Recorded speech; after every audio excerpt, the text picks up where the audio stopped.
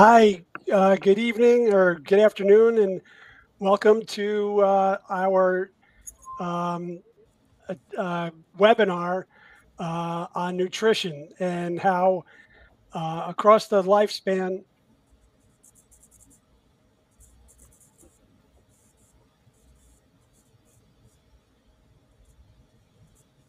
Uh-oh, are you there, Trey? Yeah, I'm still here. Okay. Uh, I'm getting a little feedback, but um, my name is Trey Wehrum. We are here today to talk about nutrition.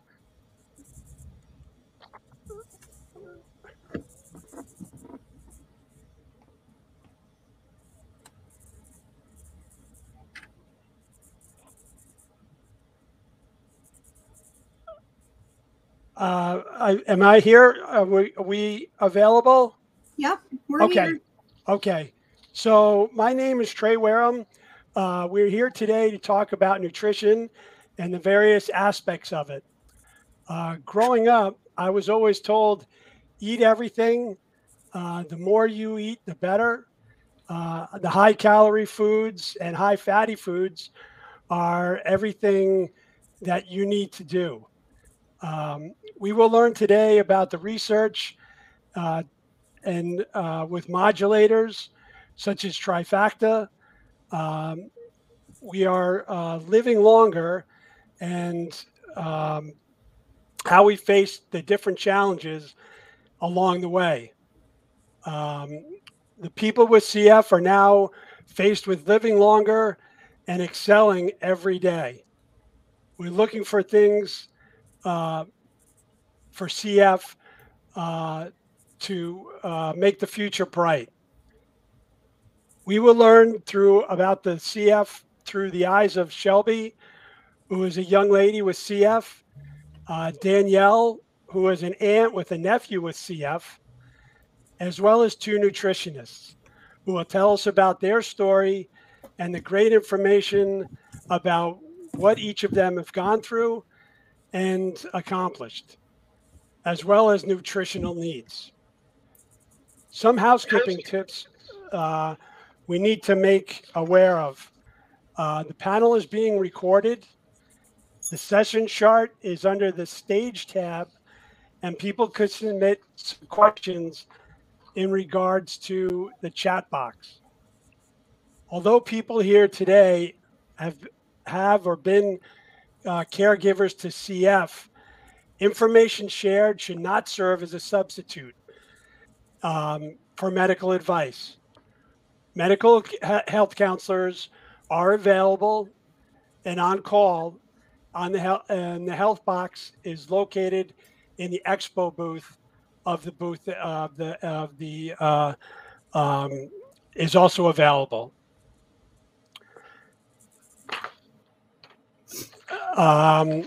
The next slide will take to Shelby and have her talk about her experiences. Thank you so much, Trey. Hi, everyone. Before I jump into my portion of the session, I just want to give some attention to go over how sensitive we know that this talk could become. We know how personal the conversation of nutrition can be. It can be emotional, and it can be a lot to talk about. And we've tried our best to be aware of that as we created this focus today. We understand that everyone has a different perspective and relationship regarding their experience and outlook, and the needs of us change over time, along with nutrition management. And that's okay. Each of our journeys will have different things that we all go through. If the conversation becomes too much, there are the mental health counselors on call during the event. They're here if you need it. You can go to the expo booth area and hit the help desk. With all of that said, let's dive in. Many of you know me, but for those who do not, I am Shelby Luebbert. I'm 31 and I have CF. I was diagnosed at a year old and have two of the more rare mutations of CF, and I live in St. Louis, Missouri. Growing up, I was relatively healthy. I was pancreatic insufficient, but I learned to take my enzymes at a young age. I didn't have much issue when it came to my CF until my teens, when GI issues became more frequent. Growing up in the 90s, the conversation around food was always like what Trey said. What's bad for normal people is absolutely fine for me. It doesn't matter what calories you get in as long as you're getting them in. I often had DS, which stands for distal intestinal obstruction syndrome, and would spend days trying to clear my system out when I would get blocked up. This would cause me to miss school often, and I also had a lot of issues with liver stones in my biliary ducts. I had minor lung issues, but tried to combat that with sports and other airway clearance techniques. My bigger issues hit when I hit my early 20s. I was having frequent lung exacerbations, which meant frequent antibiotic use, hurting my gut in the end, and I was working full-time as a pharmacy tech and long hours, and my body was working harder to stay stable. Soon, autoimmune issues came into play full force. It was like a light switch flipped in my body. I was having frequent vomiting, exhaustion, weird rashes, fevers that weren't connected to my CF, but were aggravating my CF, and it felt like I couldn't keep nutrition in. I tried to power through working, but truthfully almost worked my way into the ground. By the age of 24, I was forced to get a G-tube, and this was supposed to be the magical fix to keep nutrition down and give my body a rest. That magical fix sadly did not happen. Feeds would not stay down. I was vomiting everything up. My doctors were at a loss. And at 5'6", I was skeletal and I was 82 pounds. I then formed a really unhealthy relationship to food and food aversions, knowing that it was probably just going to come right back up. It was then that I knew that my life was truly in danger. If I can't keep anything down, my body will not thrive, and I wasn't going to make it through this. I'm going to take a pause right here in my story to bring on one of the dietitians that we have this afternoon, because this is also in my life where we really shifted focus to bring in a dietitian I had at the time as well. I want to welcome Katie McDonald, who is a registered pediatric dietitian and nutritionist at Primary Children's CF Center in Salt Lake City, Utah. She has been with Primary for 44 years, with the last 32 years specializing in nutrition care of infants and children with CF. She also has experience in enteral tube feeding, quality improvement, and food insecurity. Welcome, Katie. Hi, thank you so much, Shelby. And I am so pleased to be here at the FamilyCon and to talk with things I am so passionate about, cystic fibrosis and nutrition. The early model for management of cystic fibrosis really was based on 3 pillars: pulmonary health, infection control, and nutrition. As this progressed, this was really interesting to follow, and these 3 pillars contributed to survival, and survival was the goal for everything that happened with the management of cystic fibrosis. Next, please. In the 1990s, the body mass index, through research, became the predominant marker of nutrition status. Higher BMI was associated with better survival. But with the introduction of CFTR modulators and advanced different kinds of treatments, many people with cystic fibrosis and their care teams have shifted from survival mode to thrive mode. And as we progress through 2002, nutrition does remain a basic pillar of CF care, but with a more inclusive and more individualized intent. BMI, important, as we said, and a marker, but we're also looking at things like exercise, food security. We're looking at social determinants of health. Are you adequately housed? Do you have a job? Do you have good education? What about micronutrient status, the vitamins and minerals that are so important to all of us? Heart health is another function that was so important. Muscle mass is an incredible indicator of health for people with cystic fibrosis. GI health, things that Shelby alluded to, so important, and we want to help manage bone health for people with cystic fibrosis. Metabolic health.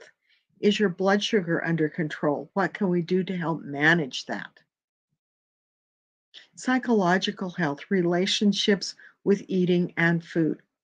Very important to help with nutritional status.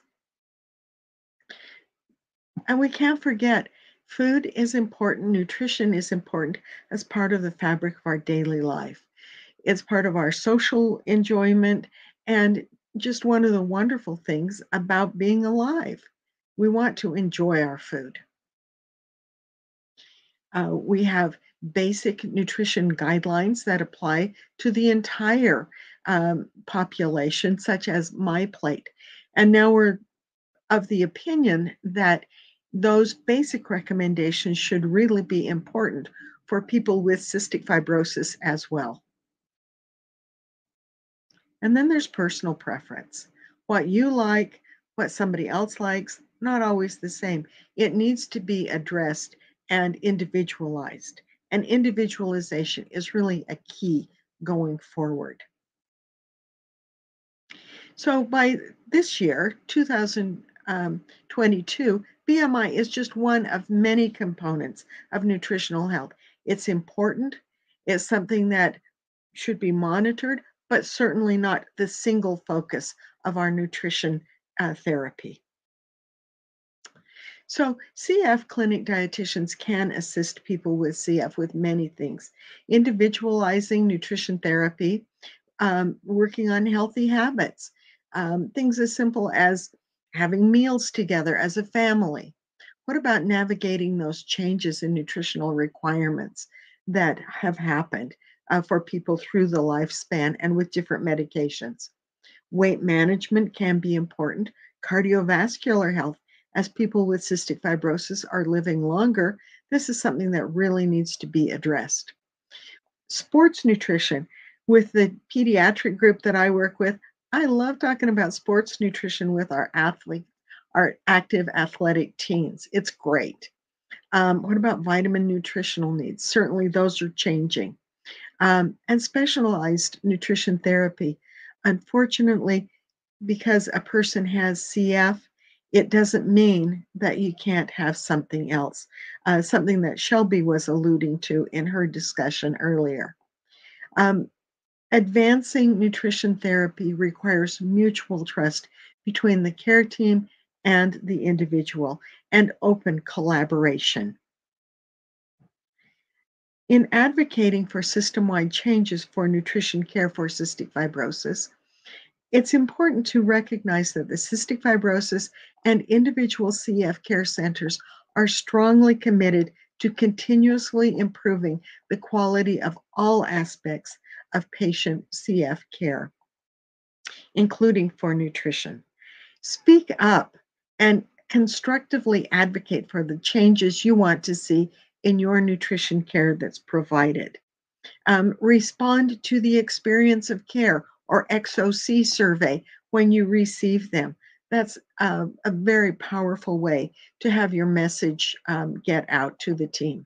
If you have an opportunity to provide pre-visit planning concerns to clinic, please do so. Let us know, if you're interested in vegetarian diet, or if you have concerns about maybe too rapid weight gain, unintentional weight loss, anything like that. Letting us know about it beforehand so that we can prepare information for you will help speed the process. Participate in your CF Center quality improvement initiatives. Check in with your local CF Center. They've got something going on most likely, and we're always looking for people who want to help. The voice of the patient, the parent of the child with CF is so important as we make improvements. Get involved with your local CF parent or patient advisory council to collaborate on a little bit larger scale with your CF center. Patience and persistence will pay off. We're looking at a lot of changes as well. We know that the care that we provide needs to stay up with the times, and we want to be there and meet the needs of the families with CF. And I believe that Danielle is going to follow me now. Oh, no, not yet. Excuse me, my favorite slide. Please go on, because there's one more thing. I've thought about CF for a long time. I've been working with CF for 32 years. And I go back to this picture in my mind of these plate spinners. If you've never seen them, they're, an act, a variety show act. And the object is to spin a plate on a stick. And you keep spinning plates and spinning more and spinning until, of course, they all come crashing down. But I always think about people with CF as being those plate spinners.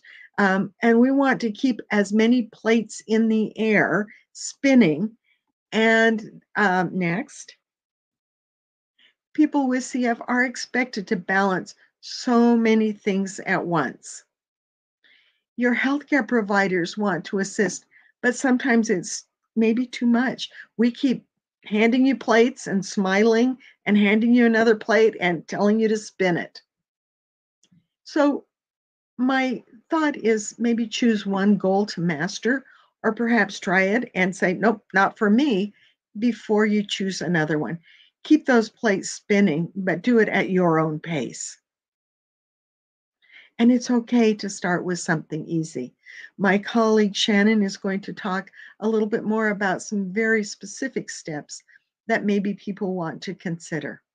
And now it's time for me to introduce Danielle. Thank you very much. I appreciate it. Hi, thank you, Katie. That was so great. I am Danielle Driggers. I am a CF aunt to the sweetest little 9-year-old guy you'll ever meet. His name is Aspen. And I've been walking this journey with him with cystic fibrosis since the beginning. I was there with his diagnosis and have just grown immensely passionate about this cure. I started working at the foundation in 2019. My husband works in CF research. And so truly we've made it a family affair, and nutrition in CF is just, it has become something that I've gotten really passionate about. And again, I'm not a medical expert, but I've got a lot of opinions on nutrition as it pertains to CF. So I'm happy to be a part of this, this panel today. Just to tell you a little bit about our journey with CF, Aspen was diagnosed in 2013. And I'll never forget them looking at us and saying, CF is not something you want to be born with, but there's so much hope. There's this miracle drug that's going to be there in 5 or 10 years. And we just know it's going to help. And there was just so much hope presented to us in that moment. Well, turns out 8 years later, the drug was approved, and now he's on it, and he's doing great. From birth, Aspen has had mostly GI nutritional issues. And so that's partly why I've become passionate about the topic of nutrition, because that's somewhere that he hasn't necessarily thrived. And for him, he's always struggled with not being able to gain weight. And as you heard Katie say earlier, your BMI directly affects your lung function and directly affects your overall health. So for Aspen, not being able to gain weight has affected his whole body in a negative way. And so, as I told you, we were presented with so much hope with Trikafta coming down the line for him, and we just kept waiting. Well, we won't look at a feeding tube until he's gotten on Trikafta.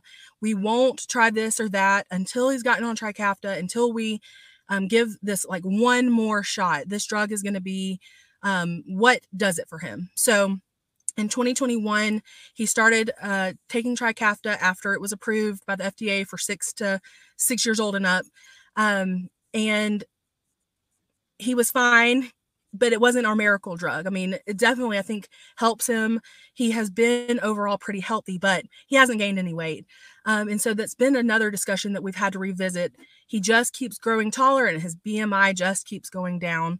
And it's something that we've learned that we have to be cautious with, and we know it is going to affect his overall long-term health. So one thing that I really appreciate about this panel and the dietitians that are on this call is the emphasis that they put on partnering with your care team to figure out what's going on, being open and honest, looking at all the options, not looking at feeding tube as your only option or appetite stimulant as your only option. Trying a bunch of different things and working with your team has been so helpful for our family in particular. One thing that is most notable to me in our journey is really how the conversation about nutrition and CF has evolved over time. When Aspen was first born, it was very much any calorie is a good calorie, eat as much as you can, just let them gain weight. And now it's very much like, be careful what you put in your body. Possibly CF-related diabetes is an issue with it in causing maybe his lack of weight gain. And that obviously is directly impacted by your nutrition. So it's such a cumbersome, deep, multifaceted conversation that really I appreciate people like the dietitians that are on the call who are ready and willing and able to advocate for you and figure out what's going on to make your life better. So I get the pleasure of introducing our next dietitian. Her name is Shannon, and she's been a dietitian for the Adult CF Center in Inova, Fairfax for almost 2 years. She is a graduate of the University of Connecticut and has enjoyed working in various dietitian roles over the past 20 years. Shannon loves helping people living with CF meet their individual nutrition goals. That's my favorite part, the individual piece. And of course, is hoping to help others live their best life. So Shannon, I'm going to turn it over to you. Thank you, Danielle. As you've heard already today, nutrition can be a really personal topic, and everyone has different needs and different goals.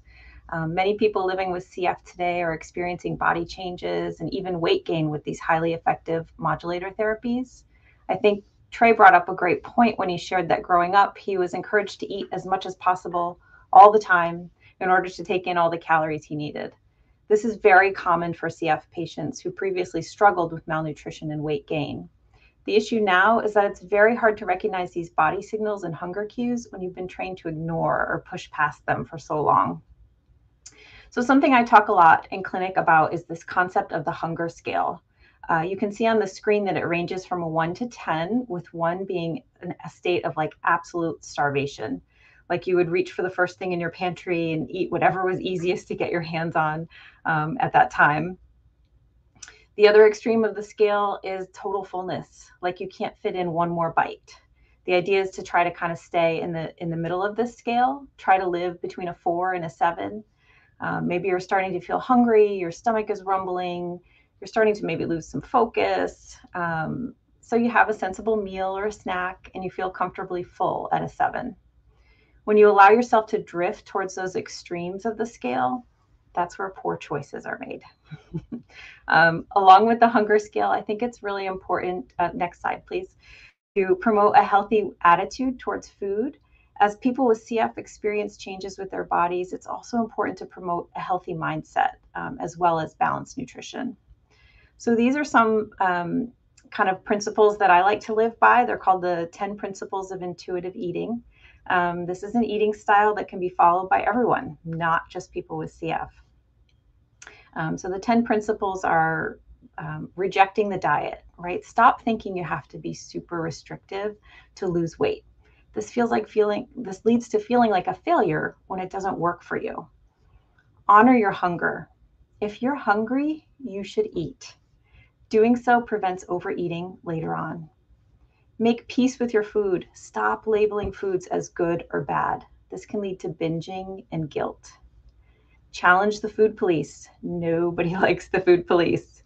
Nobody wants to be judged or shamed for their very personal food choices when it's an internal voice or somebody else. Discover satisfaction in your food. Really take the time to enjoy your food. Appreciate the color and the texture and the flavor, and really make your meals an event. Feel your fullness. This goes back to that hunger scale that I touched on. Try to listen to your body signals. Cope with kindness. Recognize emotional eating and recognize your triggers. Give yourself grace. No one eats perfectly every single day, not even the dietitians. Respect your body Everyone has different genetics that determine their body size and shape, and that's going to be very difficult to change or impossible, really. Movement, feel the difference. Stop making exercise a chore. Find a way to move your body that isn't about burning calories. Learn to move your body to feel the energy. Maybe it's a dance party with your kids in the kitchen. Maybe it's an evening walk with your neighbor to catch up. Maybe you like to listen to an audiobook. Just move to feel better. And lastly, honor your health. Make food choices that are nutrient dense and make you feel good. Every day does not have to be perfect. It's the consistency over time that brings about progress. So you might be thinking, Shannon, this is all great. Love these concepts, but what should a person with CF actually eat? Next slide, please. Because nutrition is so personal, it's hard to make a blanket statement that works for everyone.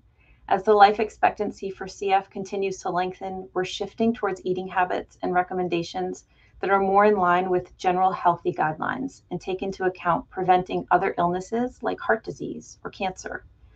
This means lots of fruits and vegetables, unsaturated fats like olive oil, plant-based sources like avocado or nut butters, lean proteins, and whole grains. So the MyPlate graphic shown here is the template for how a balanced meal should look to ensure meeting the recommended intakes for all those vitamins, minerals, carbohydrates, fats, and protein.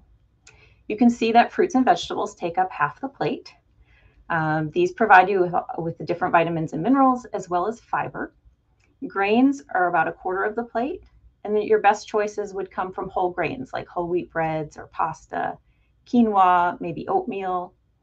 Protein is another quarter of the plate. And this is where you would portion your meat or your eggs. Maybe you're following a vegan or vegetarian plan, and that might include tofu, nuts and seeds, or nut butters. Lastly, the dairy circle is representing good calcium sources. So this might be cow's milk, cheese, yogurt, might be soy milk if you're following something more plant forward. So as you can see, there's many possibilities for tailoring the right nutrition plan for a person with CF. It's so important to use your dietitian to make the right plan for you or your family member with CF. So I think we're going to bring back Shelby and have her speak. Thank you so much, Shannon, and Danielle as well, for sharing your story with Sweet Aspen and helping advocate. It truly takes a village. And Shannon, I really wish that I would have had these graphics and this info back when I was going through so much. We were just trying to force feeds. We were trying to get things to stay down. I wasn't even hungry. And it came to the point of being at a crossroads with my team and the dietitian. I had a terrible relationship with food, and I felt like I was just losing steam. This is also about the time that my CF center started changing their CF standards from any calorie that you can get in to really looking at things with a different scope. So what changed? I had to advocate. I food journaled. I dug deep because I knew that something was wrong that wasn't necessarily CF related. All I knew was that things had to change. Even when they thought that it was me making myself sick or it was just in my head, I wanted to prove and show the evidence for what I felt was truly going on. Otherwise, I knew that I wasn't going to make it. I just needed somebody to actually listen. So I ended up changing care centers to the opposite side of Missouri, and I got a second opinion. What's a second opinion going to hurt? And they were interested. I was able to start over, essentially. I worked with a new dietitian, and we looked at what would stay down, and we went from there. We built trust, and that's something that I'm forever grateful for. This slide right here on advocacy is a lot to look at, but I know that it's something that I really wanted to share. I also know that this is not going to work for everyone, but it's an option. It was the transparency that helped. I was able to log what I ate, even if it was later in the evening, and just looking back to give a good look at things. And then every Sunday, I would send a PDF version that was in my app to my dietitian. I was transparent, and if I only ate a snack that day and that was it, or I only drank some soda and had some chips. I also symptom tracked along with that as things came up in another app. We would go over things that week, and we would see what we needed to work on, what goals needed to be made, how we can kind of use the MyPlate as a feature of really trying to build back nutrition in my life. We found that gluten and dairy were wreaking havoc on my system the most, and we cut them. We found other sources that could take the place of that would be easier on my body. I went on 24/7 tube feeds for about 6 to 8 months to help reset my inflamed system. We found a supplement drink that was completely vegan, not just lactose free, and it helped tremendously. It stayed down. I also got diagnosed with celiac disease after getting an endoscopy and colonoscopy done to rule everything else out, and that changed things even more. I think this is a good way to bring back the dietitians again, as they sort of go over their roles within things as well within your care team.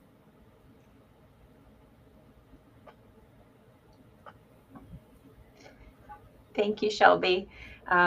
That was great to hear about your success with, with your food journaling. I think that that's a really helpful approach. I think one of the things that people do when they keep food journals is not write everything down or really censor, what they might be including in there. And that's not necessary. That's not helpful. The dietitians really want to help you, individually find what's working for you. And by looking at a food journal, we can really see, where you might have gaps or where, your patterns might be off, or maybe you're struggling with your blood sugars. And so food journaling can be really helpful in that situation. I will say it is oftentimes tedious for people too. So like everything else with nutrition, it might not be the right answer. I think that there's also a difference between maybe food journaling, as you've described, and kind of food tracking, where people get really caught up in counting calories and macronutrients. And that can be a little bit dangerous. It can be, lead to some disordered eating. So really work with your care team to find, a plan that works for you. And if you need to include maybe the social workers or the mental health coordinators too, then those are all really great resources. And I would like to add to what you say, and I completely agree with you, Shannon, on that as I have looked at food journals, that's one thing, but very often people will just pay attention to what they're eating, write down some general things, and it has been so interesting that people would say, I never thought about this before, but once I wrote it down, I realized, and they come to me with a solution. So the food journaling can be very helpful. But again, I want to really state again what Shannon said. Sometimes it's too much. Yeah. There's really got to be a happy medium. Too many plates there. Too many plates. Exactly. Yeah, I think, that's kind of one of the points that's shown on this slide. I don't think I need to read them all through, but, dietitians really want to empower you to make your own food choices. Everybody has likes and dislikes, and things are going to be really individual. For you, we don't really like to do meal plans. That might surprise some people. Dietitians don't like meal plans too much. They're too canned. They're too, kind of standardized. So we'd like to work with you and find something that's better.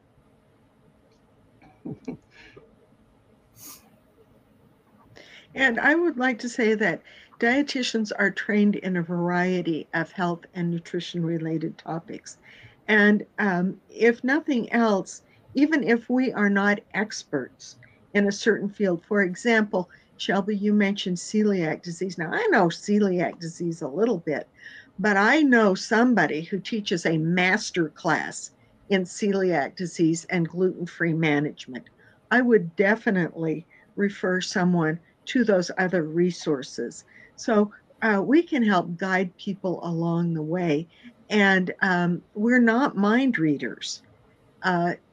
If there are questions that people have, information that they want to have, we can help you find it. So please think of your dietitian as a resource guide. I wish I knew everything, but the older I get, the more I realize I don't know. So, but I know where to find things. Absolutely. Please utilize those services.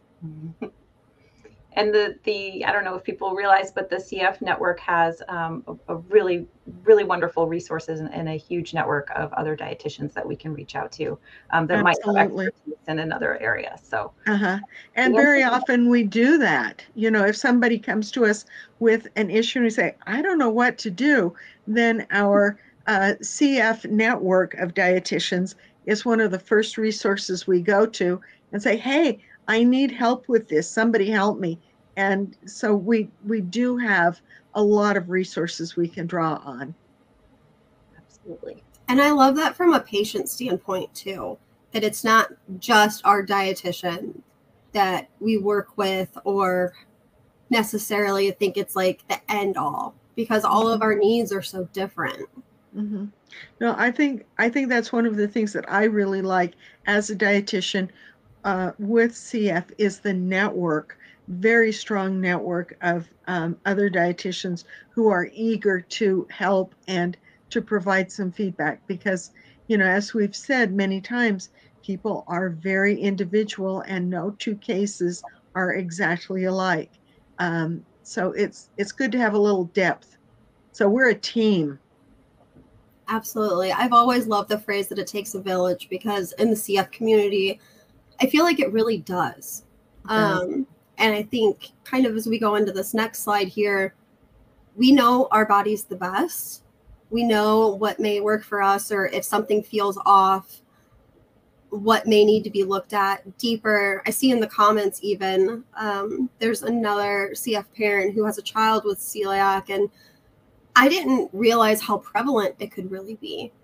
And I have recently heard that research back before there was a lot of CF info, they thought that CF and celiac were one and the same almost. So it's interesting how things have changed throughout the years. And I'm so grateful for conferences like this to help, you know, talk about all of this. And it helps find our voice within ourselves and what we're passionate about. And I know that we all, in a way, somehow throughout our lives will kind of walk a tightrope when it comes to what we eat and what we can and can't control. And it can slip into bad habits or eating disorders or anything of the like. And I know that now that we have this part figured out, like, I'm still fighting CF issues every day from the roller coaster of the past decade, essentially. And right now I'm pre-transplant, and I know that having my diet at least figured out now, that if and when that time comes, we have everything at least squared away. We have a game plan for what will stay down for me and what nutrition will work, essentially. And I know, Trey, that you have a lot of experience with this. And do you want to give us some tidbits and potential tips through your experience through organ transplantation? And I know a lot of things played into your journey as well. Yeah, actually, I was put on the list and actually went down to Duke University because of some virus that maintained or came up in my blood because of some of the things that happened on the transplant side. My hospital, which is Columbia, decided not to do the transplant because they were worried about, I guess, me surviving. So having said that, I went down to Duke. I lived there for a month and went to physical therapy. Most of the time was just spent going back and forth to the therapy office and back home to the apartment. Then after graduating, which was again about a month, a lot of it was, and there were some tests that were done because, believe it or not, there were some aspects that you actually have to be probably the most healthiest person in the world before you're transplanted. Because of the different tests, they were able to verify that, number one, from my lungs to my heart to my bones, I kind of dealt with a lot of the outside of CF. Everything else was on the table. And then luckily, towards the end of the month, once I graduated, I was put on the list. And after a false alarm, where I was called in and the lungs weren't viable, I was sent home. And then about 2 days later, I was called, and luckily I got my lungs. And 6 years ago, or it's actually 6.5 years ago, I was transplanted. So that's my story. Otherwise, everything's been going well.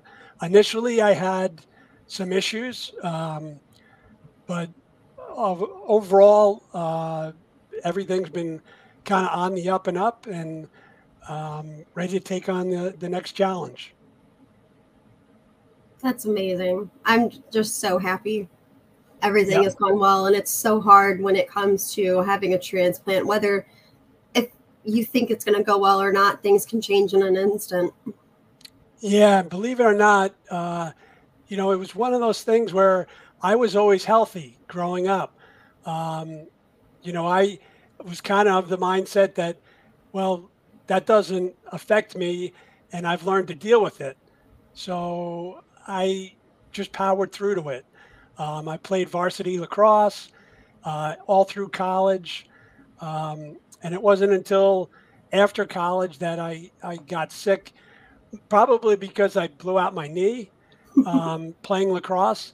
But overall, because of the activity that I had done, it kind of, I guess it worked out that until I became less active and more lazy, in a sense that I got sick.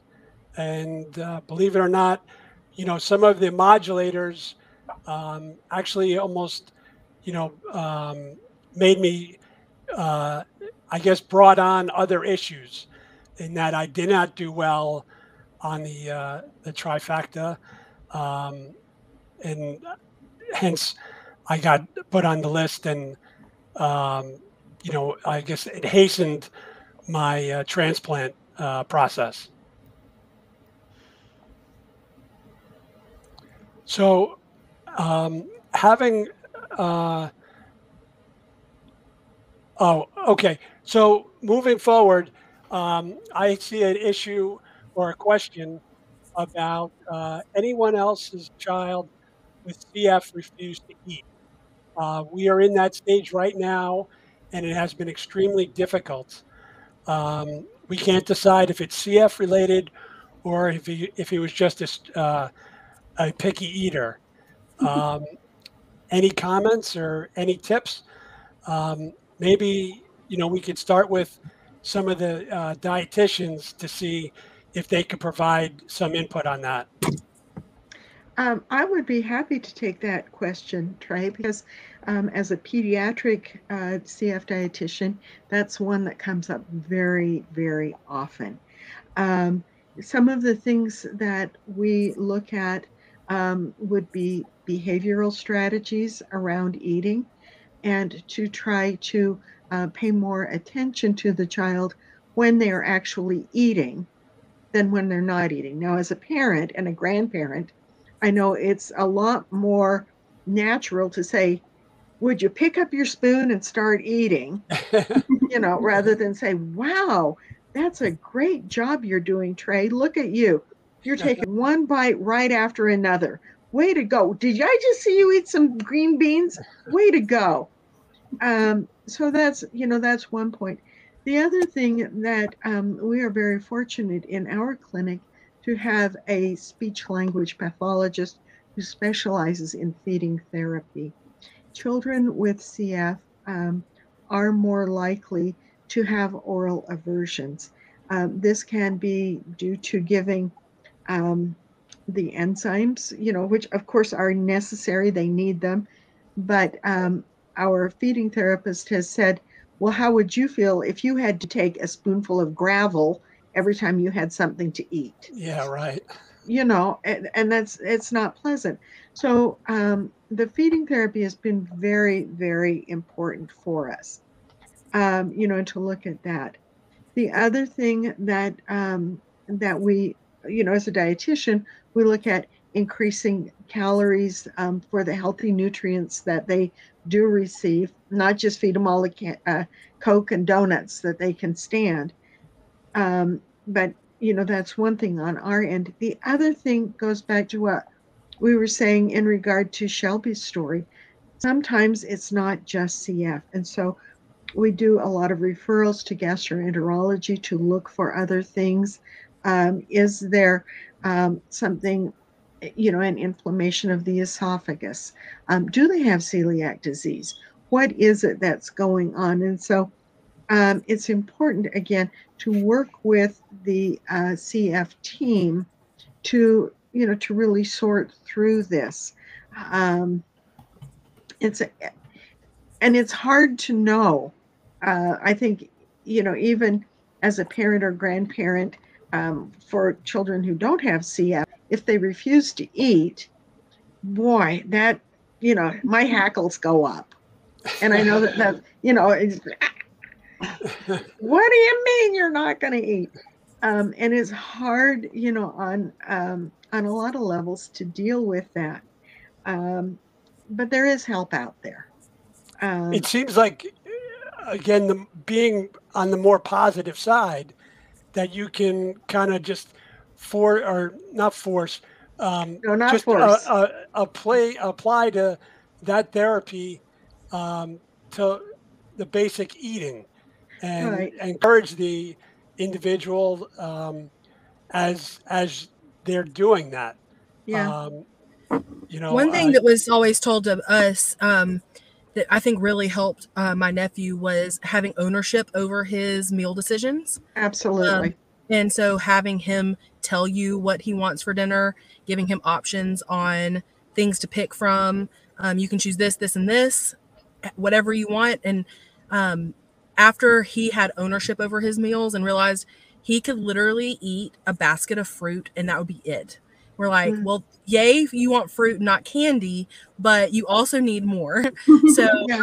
And there's, you know, and I think that that's a very important point that you bring up. It's the parents' responsibility to provide healthy, nutritious options within reason. And I do not ever expect a family to run a short order restaurant. You know, right. we don't want families to say, whatever you want, I'll fix it. Whatever it is, you know, nothing is too much. You didn't like those pancakes I made special for you? Okay, well, let's start with something else then. You know, I think that it's very realistic to give a couple of options. You can eat your pork chop with the mashed potatoes that I fixed, or there's a carton of yogurt. But, And you what know, we not did, to say, yeah, please. We would, our family goes grocery shopping. Me, my sister, and my mom go grocery shopping every week on Sunday. Wow. I know, funny and maybe weird, but my sister would have that conversation with Aspen and say, we're going grocery shopping. Tell me what you want for the week, so that it doesn't come down to, well, I've made this meal and now you want other options. It's you've been part of the planning process.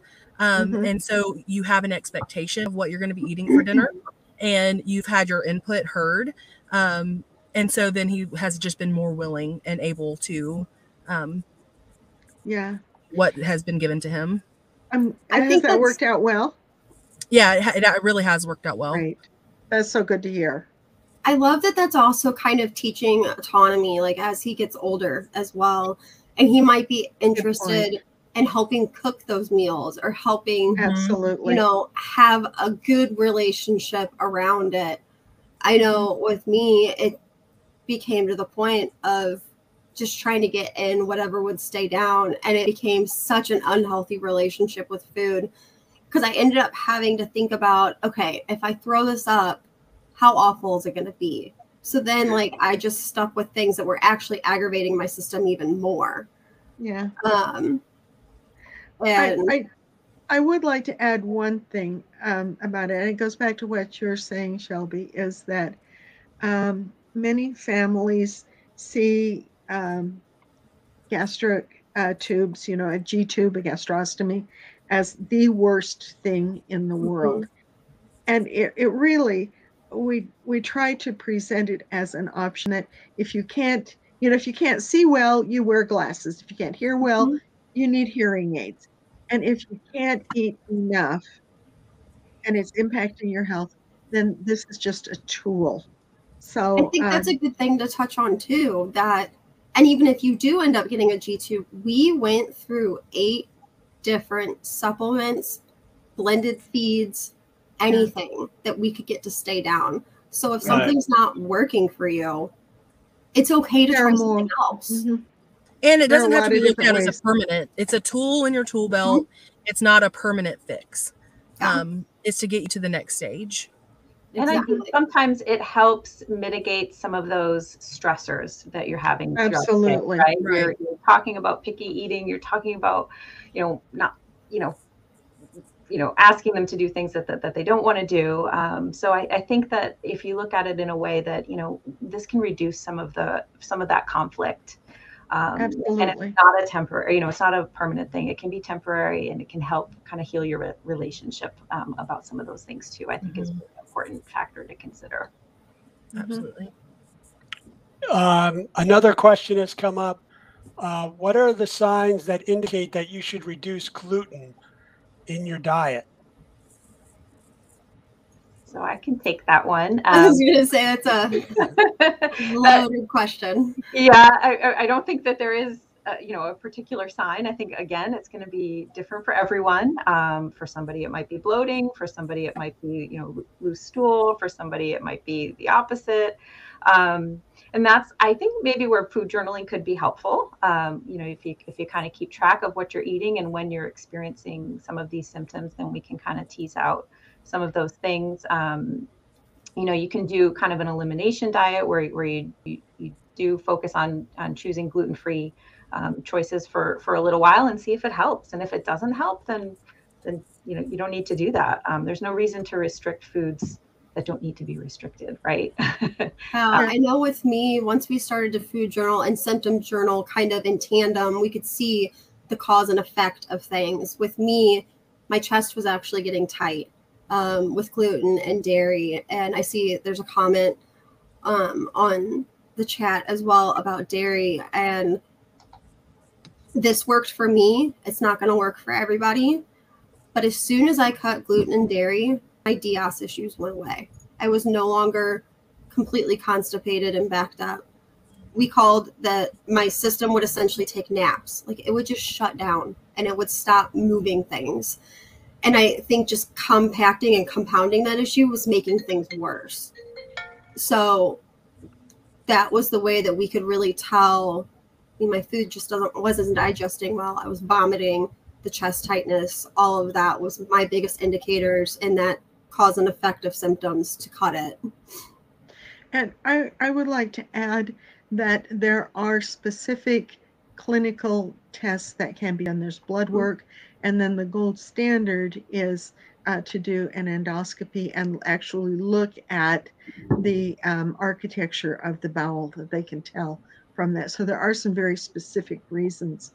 Now, not everybody who doesn't tolerate gluten has celiac disease. Exactly. But it's certainly worth investigating to know exactly where you stand on that. And if it's, I worry about people eliminating too many things that they don't need to, that, it's hard to get a balanced diet. Certainly it's possible to live very well without wheat and wheat products, but we worry about just eliminating, and missing out on nutrients if you don't need to.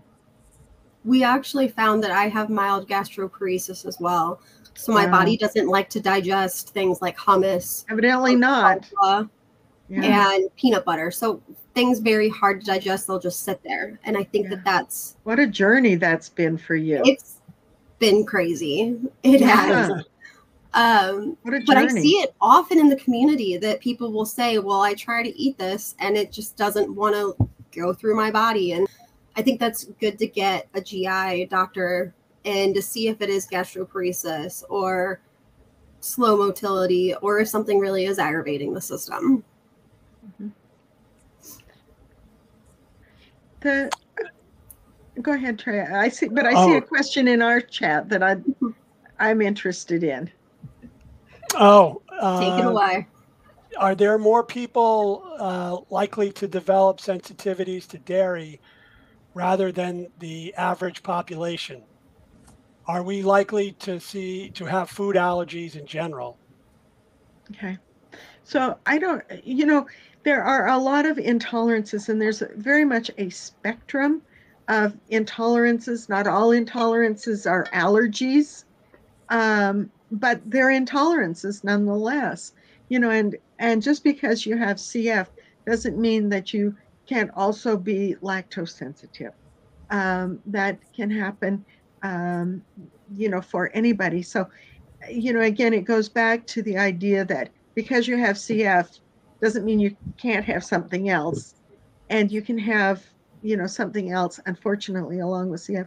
Again, I think that looking at the journaling, see what you're sensitive to. Some people may be sensitive to sorbitol, so artificial sweeteners in chewing gum. And, if you have more than 2 sticks of artificially sweetened chewing gum in a day, you're in cramps.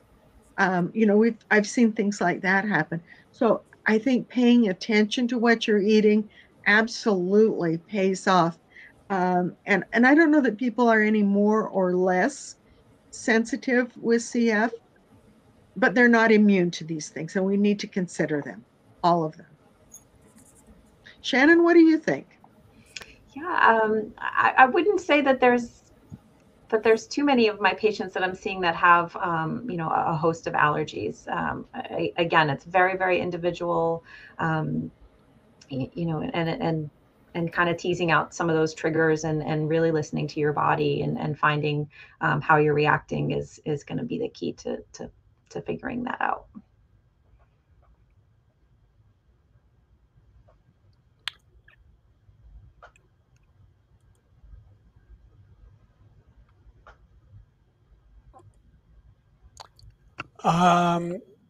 That looks like all of the answers. Being that we've been done for an hour, why don't we take another minute and see what else we can come up with, and then otherwise we'll shut down and have an opportunity to research other things for the rest of the time. I think this was a great panel, guys. It gives a good vast array of everybody's experiences and aging with CF and how the standards have changed over time and how much they still may change. That's right.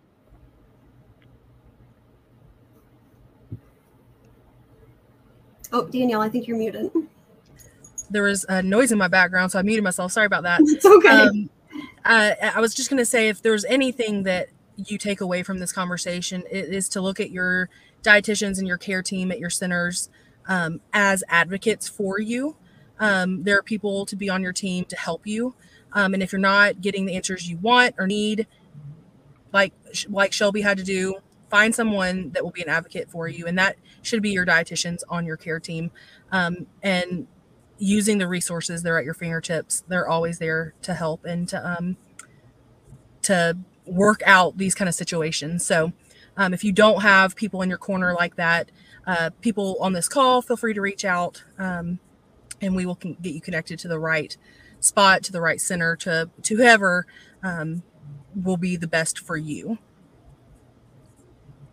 I see one more question in the chat really quickly to the dietitians. Are things like canola oil bad for you compared to olive oil? They have been told to avoid it. excuse me for jumping in, Shannon.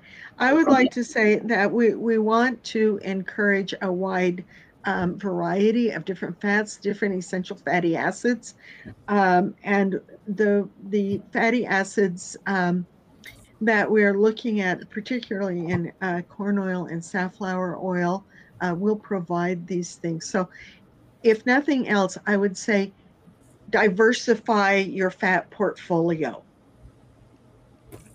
Absolutely, I concur. And if you happen to be at NACFC, I'm going to give a talk on essential fatty acids. Oh, I'll look you up. I'll be there. Have to check that out. Diversify. Okay.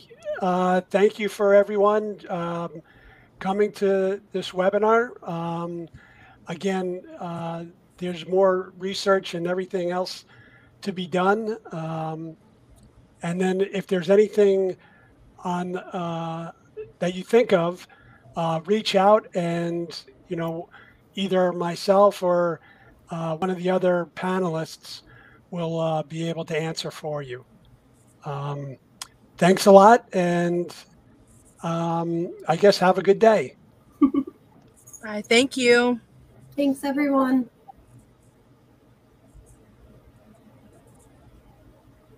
Love all the people who I've seen who said, this is my first con or this is my first FamilyCon. I am so happy that you found us. And what are we going to do to support people with CF, to serve people with CF better? And so we want to make sure that we can play a role in helping adults with CF connect. CF can be extremely isolating, but it can feel even more so when it feels like there's no one like you in the community. So it's extremely important that we learn how to be a community where no one feels alone when connecting with others with CF. The concept of it taking a village, it doesn't just exist within your immediate family. It's looking outside of that intimate village. We do this, we connect with each other across the country, across the world. It really enriches our communities to have all these voices and all these experiences.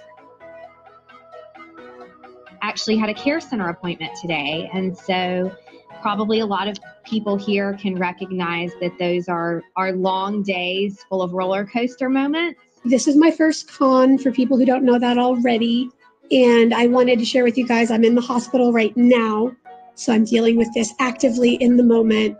But it's also my responsibility to show up as a successful, happy adult with CF, because you get people who their children are diagnosed and they think it's still just a death sentence. From a patient perspective and a family perspective, you're asking me to trust you with my life. And how can I trust someone whom I don't feel a personal connection with? Welcome to Keeping Fit with CF. And exhale, inhale, exhale, inhale. Cultivating an interest in learning about CF research and understanding how CF works has really helped me cope so much as a patient. We'll be sharing our stories around mental health and healing. You will hear stories about depression, anxiety.